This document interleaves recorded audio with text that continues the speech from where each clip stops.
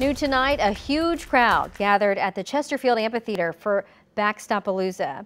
It's an annual fundraiser that supports Backstoppers, and its purpose is to help the families of fallen or injured first responders. Robert Townsend spoke to some people who say the event has a personal special meaning.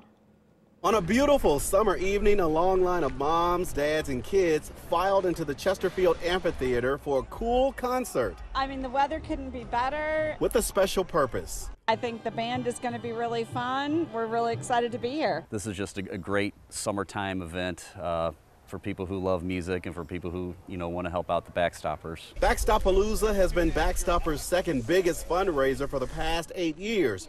People from all across the St. Louis area trek here for one goal.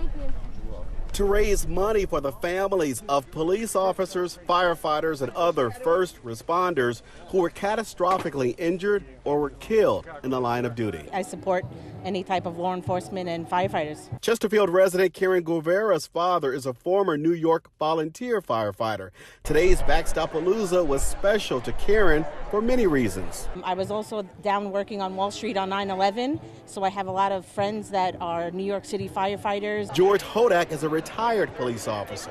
Police officers do a lot of things that they're not necessarily trained to do, but they have to do them anyway. Currently, Backstoppers is helping nearly 80 St. Louis area families, and that includes 75 children. And ever since Backstoppalooza kicked off, the organization has raised more than $360,000 for families of first responders. The crowds have been enormous and very generous. The generous givers say they will keep giving, keep supporting their everyday heroes and their families. They're out there every day, so, protecting our families. Robert Townsend, 5 on your side.